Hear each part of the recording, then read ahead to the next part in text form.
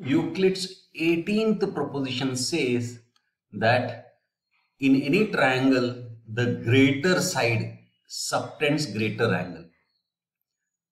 What this means is basically that as I move a point, two of the sides lengths will change. Now, initially AC is the largest side. So the angle opposite to that, which is what we mean by subtending an angle.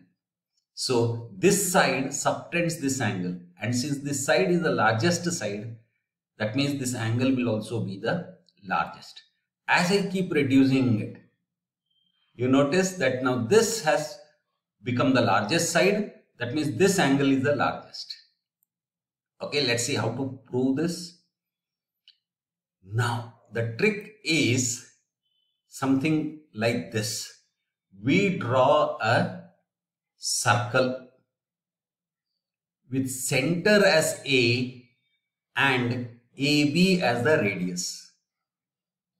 We get an intersection between the circle and AC. So let's call that point as D. Now they are both radii of the same circle, so which means that AB is equal to AD. So let's mark them as equal. Okay.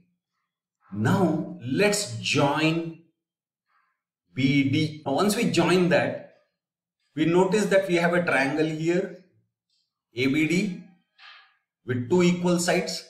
That means their opposite angles are also going to be equal.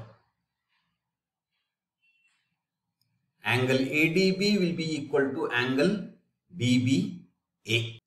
And now let's focus on this triangle, that is BCD. Here if you notice that this angle ADB becomes an external angle to this triangle, and we have seen previously that an external angle is greater than either of the internal opposite angles.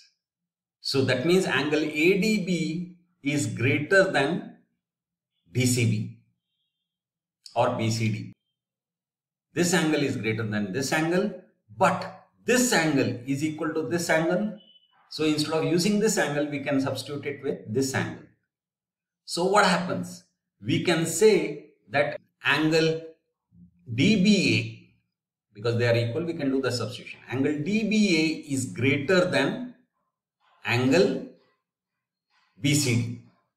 Now, this angle is greater than this angle, but angle CBA itself is greater than angle DBA. So which means, if we put it as a statement, we can say that angle CBA is greater than angle DBA, which is in turn greater than angle DCB, which we can say angle ACB. So angle CBA is greater than angle DBA, which is greater than angle ACB. That means if you remove the middle term, what do we get?